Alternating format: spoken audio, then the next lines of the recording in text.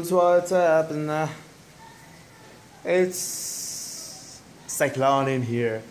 So there is a cyclone coming. It's called Mekunu. You know, they should not allow other countries to name. Okay, it's so weird. Like, you know, it's a cyclone in Salala. Last time it was Chapala. Now it is Mekunu. Like, what the heck? Just put some Arabic name. You know, it would look cool. Like Cyclone Habib thing. Mexican, huh? So it's raining, and suddenly wind tension comes, and the walls get destroyed. The walls have spots on it. Epic. I never clean my wall. My balcony is full of water. Yeah, my sisters are shouting they want to escape. I'm like, where do you want to escape? The whole man is in the back.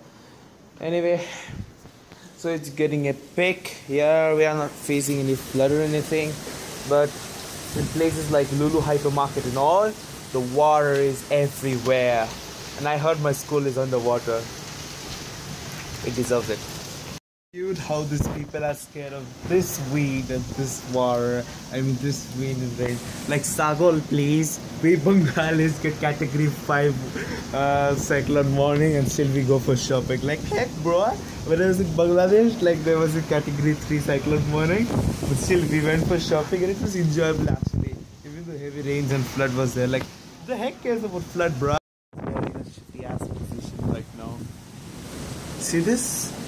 See this? I have to clean all this water. And there is Wi-Fi because my Wi-Fi router is close to me, obviously, but there is no network. So there is no Wi-Fi. And they're saying the cyclone is 17 kilometers away, and they're saying to stay close, stay safe. Hope you survive. Guys, it's a few days after cyclone here and I'm outside my whole house. But this is the same. And it stinks.